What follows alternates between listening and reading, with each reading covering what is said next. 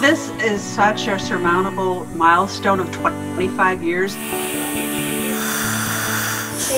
25 consecutive years of 100% pass rate. The stress of this program and the women that you see right now are just a small fraction of the entire class. These three, as well as the other 13 that took this exam, the pressure to make sure that you have to retain everything is really hard. The emotional part can really play on your psyche to do well. I never expected so much from myself, but at the end, I learned how to swim in this. I learned how to bring the best that I can do. It's a lot of practice. We have to build a lot of skills. It's a lot of knowledge, but I mean, look how far we've made it. How the faculty cared about us, you know, like the way they handle everything, the way they made us feel like a family, that actually, you know, made us pull through it. This is like my dream, and I mean, of course, I push very hard for my daughter, but this is something I love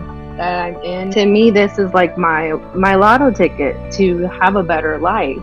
This is my way out. This is I'm going to be the first to graduate with my family. Why FSW is number one, it's the students. We take a picture when they first enter on the first day of their orientation. We look at their picture 2 years ago and how they have changed in that 2 years is that picture doesn't reflect who they are today. The strength that they have gained while they're here are going to be able to help them with any challenge that they go forward. They put so much effort into what they had to do, and doing this during this virus is not an easy task. It's hard to stay focused. I'm very proud of everybody. I'm very proud of what we bring to the table because it's definitely not easy. It's such a challenge.